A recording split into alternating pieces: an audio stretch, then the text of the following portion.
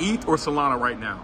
Solana, easily. Oh, what? Why do Solana. people still got money in ETH then? ETH's a great asset. It's just large, so it would. When you say large, like how much is it a coin? It would need 10 times as much capital to move the same as Solana. Now explain that. So the price of a token is related to the circulating supply and the value of the token, which leaves you with market cap. That number is directly correlated to the price. So you're saying Solana is more likely to double in price than ETH? Absolutely. Is Solana more likely to double in price than Bitcoin? Yeah, a lot more Then likely. why are people not buying it more? You know, they will when they feel like Bitcoin's topped out.